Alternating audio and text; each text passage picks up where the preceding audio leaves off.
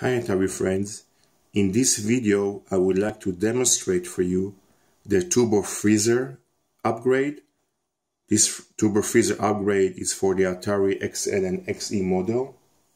The original project for the turbo freezer was created in 1987 by Bernard Engel, and later he revised it in 2005 for a newer model.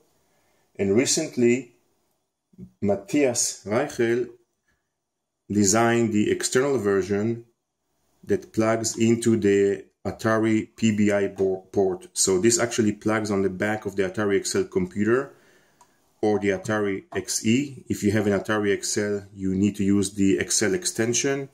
It plugs on the back of the computer and the turbo freezer goes on top. And if you have an Atari XE machine, then there is also an XE extension that plugs on the back of the Atari XE cartridge port and ECI port. And because you are using the cartridge port, there is an extra cartridge slot where you can stick your cartridge over there. The turbo freezer is an external upgrade. It is not required to do any soldering. I'm going to demonstrate it on an Atari 600 XL, that there is no extra operating system or upgrade beside to the fact that this machine was upgraded to 64K. So if you want to use the turbo freezer, you have to at least have a 64K machine, Atari 800 XL for example. I'm using the 600 XL that has a built-in 64K. The turbo freezer has several switches on top. The two left switches are used for the cartridge emulation, and I will demonstrate it during this video. The second switch is called Old OS. By switching it to the right, the Atari XL will boot with an old operating system from the old 400 and 800, so you can run all software without the need of using the translator tool. If I switch this switch to the right, then Atari computer will boot to the memo pad. The third switch is called stereo, and it allows you to give support for computer that has the dual POKI, a stereo upgrade, so the freezer can also capture the second POKI chip. And the fourth switch over here, it's called RAM disk. The turbo freezer also upgrades the machine to 512K. So by switching this to the right, I'm going to get 512K extra memory to this Atari computer. It will allow you to run all those nice demos without having to do any special soldering. So let's plug this turbo freezer on top of the extension. Plug this onto the PBI port and switch the computer on and see what we get. Okay, we have connected everything, and now we're going to switch on the screen and turn on the Atari computer.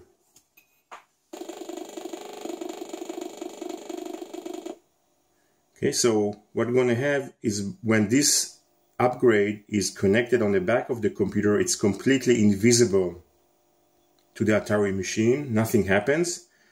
And when I push the freezer button here on top, I'm going to get to the turbo freezer menu. The turbo freezer menu will allow me to freeze or capture a snapshot of the Atari computer memory, including all the special custom chip registers, and save it either to an internal RAM of the freezer or to an external disk, an external floppy disk. Switch the disk drive on. And so let's see a quick demo of what it can do. I'm going to take a floppy here. This is a game called Touchdown Football from Electronic Arts. This is the original floppy. It comes protected with a special protection that if you try to copy this disk, the copy would not work. What I'm going to do, I'm going to put the floppy inside the computer and I'm going to boot the machine. So now the game loads. This is the area where the software looks for the protection. double sectors or short sectors or fuzzy sector, and when it's found the special sectors on those floppy, it will continue to load the game.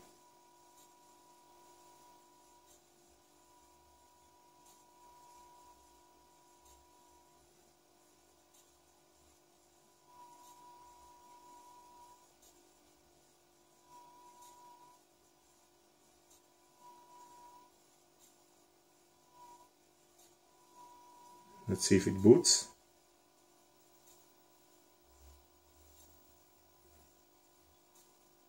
No, probably they didn't load down. Let's try. This drive is a special drive. It's the Mega Speedy drive, and it was set to a custom ROM. Some protected disk does not like those custom ROMs when they boot. So I'm going to switch just to the standard ROM of the drive. I already made a video explaining about the Mega Speedy and how it does.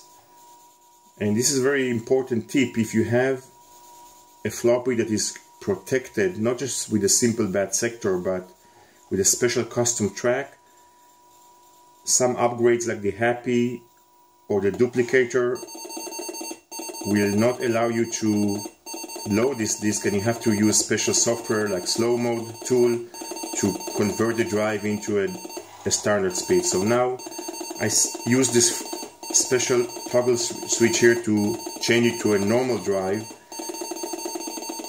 and now I'm loading the touchdown football. The drive detected the protection on the floppy, and it's going on and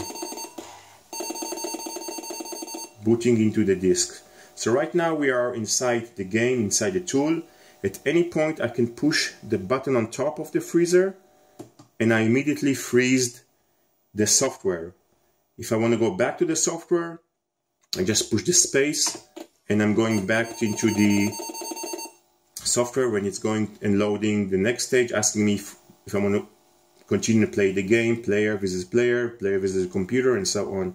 Let's visit the game and see some of the tools that we get. First, before we go into the freezing feature, there is a feature here called DOS and a debugger. I'm going to push the D and it will take me into a tool that I can actually display the data of the Atari computer. So if I push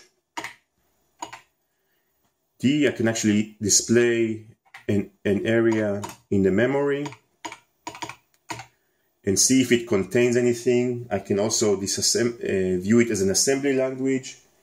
And examine and see the code in assembly that actually the software running on the computer. I can also change the values here. If I want to change something in the code, I can change that. If I detected the code where I can see the number of lives, I can go in and increase the number of lives on the fly.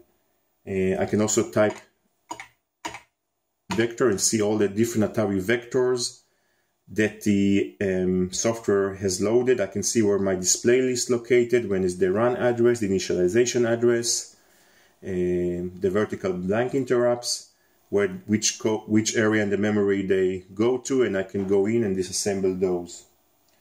So this is very nice. There is also DOS features. If this was a DOS diskette, I can also look at the directory.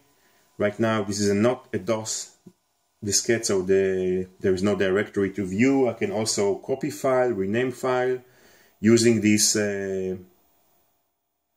small tool. So let's exit or quit and go back to the freezer. So we froze the memory. We can disassemble it, analyze it. But what I'm going to do now, I'm going to take out the original diskette of the game, and I'm going to put here a blank diskette. Should have here something right here. Let's take a blank floppy and put it into the drive.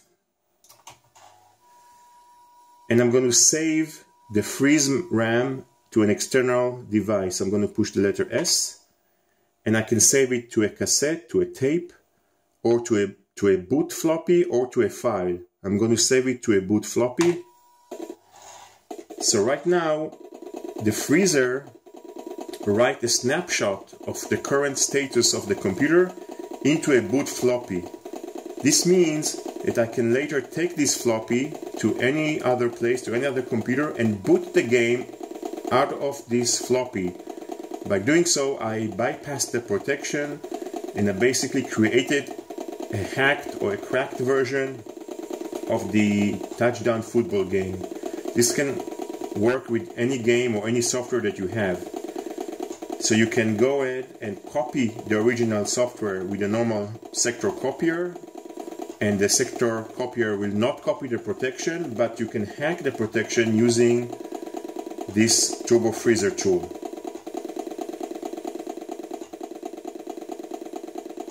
So let's finish, let it write, and then we will try to boot the software from this drive. So we finished writing the snapshot. I'm going to do right now, I'm going to just reset the computer. And now I'm booting whatever I'm created. The Turbo Freezer right now is invisible. I can take it out or use another computer to demonstrate. But just I created a hacked version or a cracked version of the game.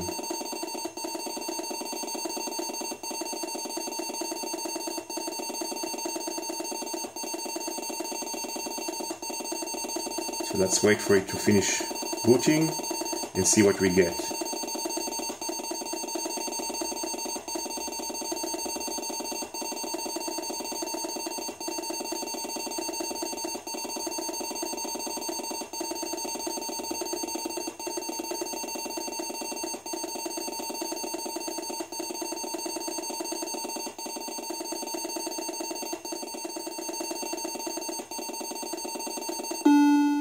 Okay, so we are exactly where we're at. We were at that stage where we want to select which mode we want to play, and next is we want to ask if we want to play a quarter or 15 or 10 or 5 minutes. So we booted the game out of an unprotected floppy on a standard computer. This is one thing that you could do with the Turbo Freezer. Another thing you could do, you can take a cartridge. I'm going to take the Pitfall cartridge, for example. Boot the Atari computer into the cartridge game. This is Pitfall 2. I'm going to push the freeze option. And I'm going to click the S, B. And now I'm creating a boot floppy of the cartridge. So it's going to take about a minute to write, and the Turbo Freezer will copy the cartridge and the content of the RAM if the cartridge used that, and will create a boot version of the Pitfall game. This is a very easy and simple tool to convert cartridges into a boot floppies. Into a bootable floppies.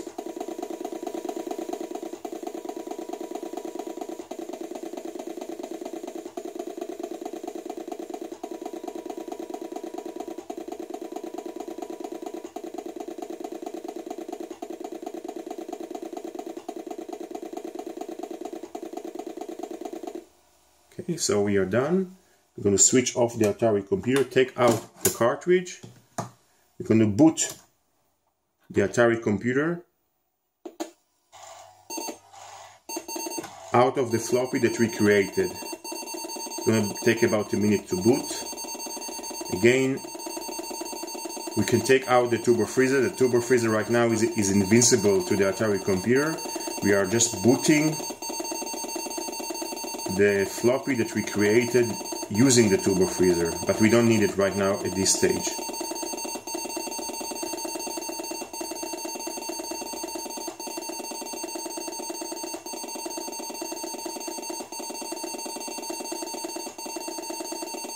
So let's wait for it to finish.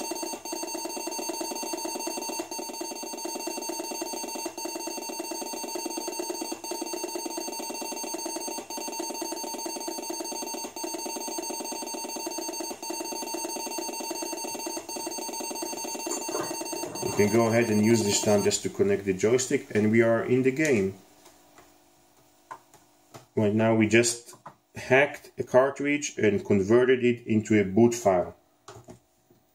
We can just start and play the game. Okay, what else we can do? We can do even more. Let's put the cartridge back in.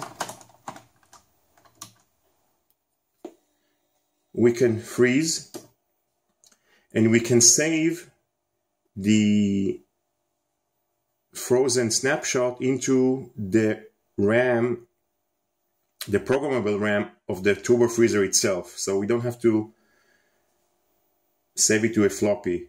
We can just click F and we store it inside the RAM of the turbo freezer very quickly. Of course, if you want to play the cartridge, we have to have the turbo freezer upgrade. When we save it in floppy, we can just send it to anyone and you can just play the game. So let me just take this out and just show you what happened. I'm just going to go to the freeze menu and I'm going to click on the letter C, execute the freeze RAM. And we are in the Pitfall game because it loaded out of the internal RAM of the turbo freezer. But the neat thing about it, okay, let's go to the cartridge, let's start the game, let's play a bit.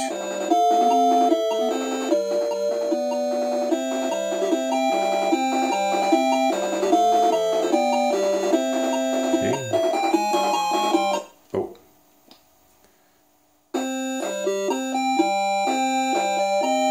I thought I was good at it. Let's try again.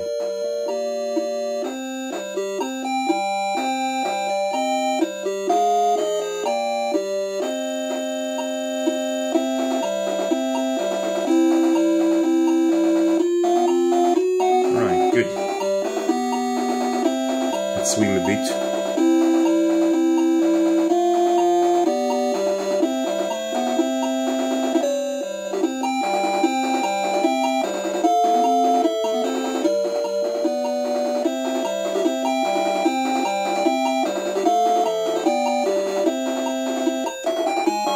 Okay, let's freeze.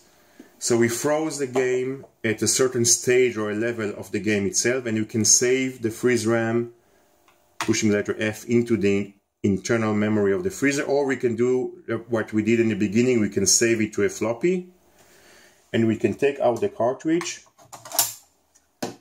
turn on the Atari computer, switch on the freezer, and let's execute the freeze RAM. And we are in exactly the same stage that we stopped. So we can continue and play the game from a certain location.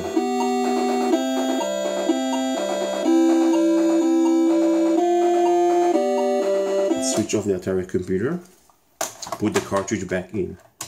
So what we did right now is we were able to freeze the memory at a certain spot of the game and continue to play that game from that exact location.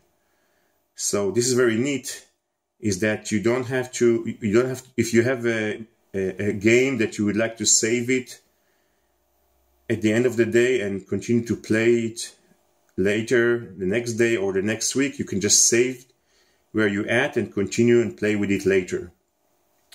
Let me just take out the Pitfall. Let's put another cartridge that puts the Atari logo cartridge in. Let's go in and let's save the freezed logo program into the, let's first put logo.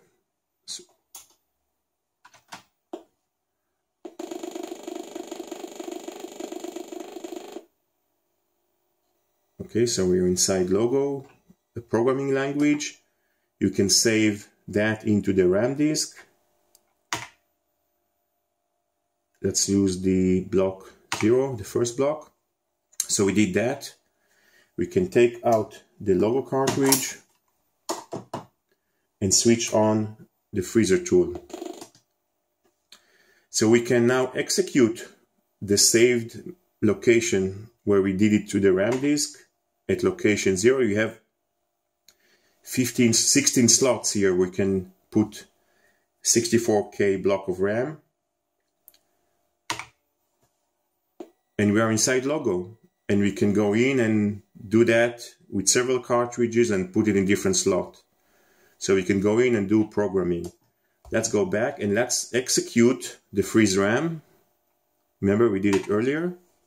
And we can continue and play the game. So we actually can do it for several software and several tools.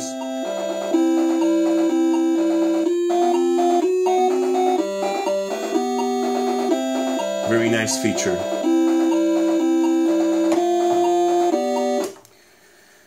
So you can save the freeze RAM, any software that you boot, either to a floppy, to a file, to a tape, or to the internal memory of the turbo freezer. If you have several games, several cartridges, you can save them to the different slots and do your programming, or it will also save your RAM data, not only the ROM. Next, let's look at the cartridge emulation. In order to operate the cartridge emulation, I have to switch the cartridge emulation switches on. So let me do that. Switch off the Atari computer. Switch the two switches on the left here to the right side. The cartridge emulation and flash write feature. Switch the Atari computer on. And I am right now in the turbo cartridge mode. Cart emulation. This feature allows me to upload several ROM images into the ROM of the turbo freezer, and I can do it out of a file. Let me show you an example. First, let's delete anything right now. Right now there is no cartridge set up in the system. It's right now blank. So what I'm going to do now, and I'm going to boot, switch off the cartridge slot. Okay, let's click on the letter O. Right now it's off. Okay, good. So I'm going to switch on the drive, and I'm going to put in a floppy with the software that comes with the turbo freezer. So let's boot the software.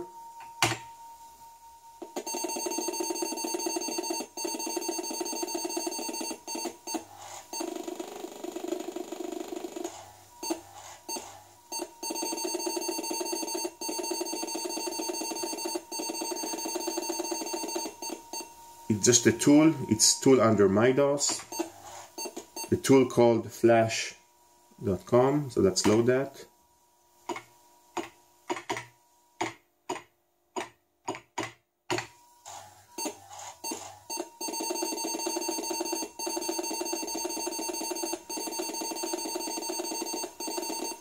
So this tool will allow us to load cartridge ROM images into the turbo freezer memory.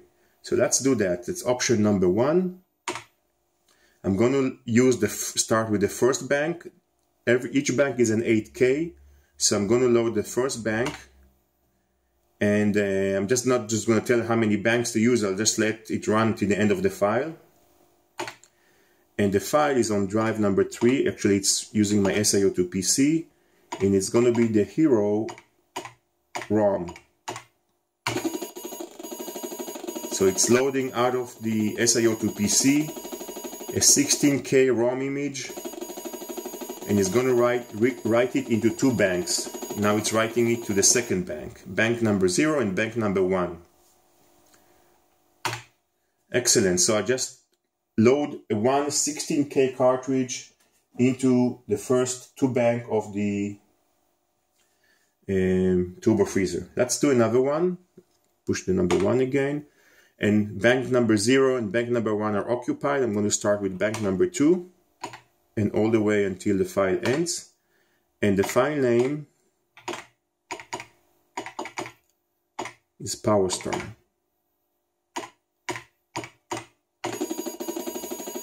Okay, so it's going to read it to bank number 2 and bank number 3. This is a 16K, again, 16K cartridge. Excellent. Let's do a third one. Bank number 4 now. And till the file ends, and let's try and load the 8K cartridge.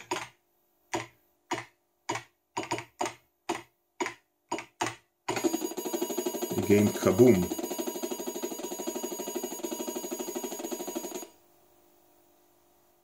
Okay, so that's only took us one bank, one 8K bank. So we are done, and we just copied some bunch of ROMs into the Turbo Freezer. Next, just go to the cart emulator, start the cartridge emulation, S. And let's configure the banks. So let's first start with the first game, the game Hero that we copied. Let's click on the emulator mode. This is a 16K cartridge. Actually, we can select from an 8K, 16K, Atari Max, or OSS cartridges. So we select a 16K cartridge, and we're starting with bank number 0. It's a ROM file. And the source is ROM area. Spartados is off. It's going to cold boot, and Art1 is off. So we're going to do that, and let's save this setting. Actually, it's already did that, so let's going to do this again. Just going to name it Hero. Okay, so we save that, and we're going to do the same thing again, mode 16K, and we're going to start at bank number 2. That's the PowerStar game. Save the setting to B, PowerStar, and let's do the same thing to the new image that we loaded called the game Kaboom. Mode, it's an 8K cartridge.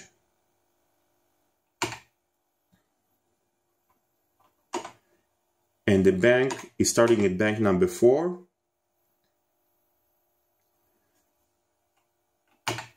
And we're going to save the setting to the slot C.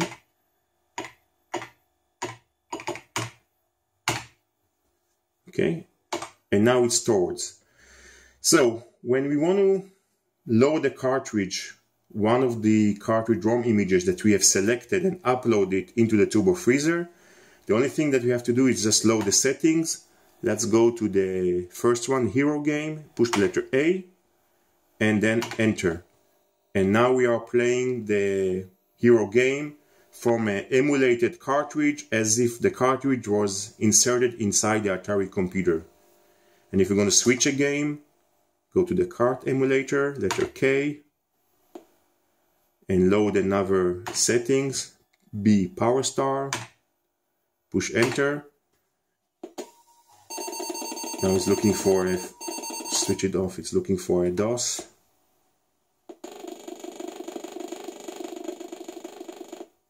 No, did something wrong.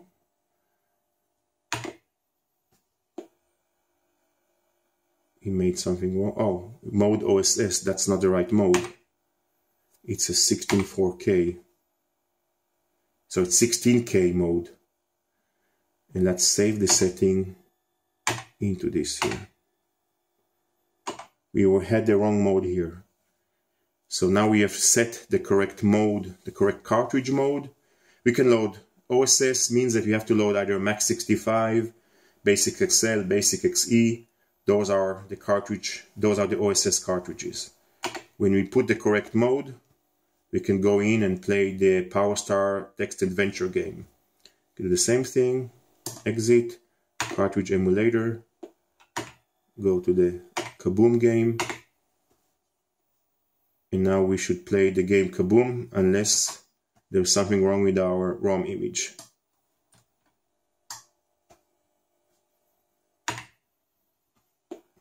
No, again, it was wrong mode. I guess I haven't noticed. that this is an 8K.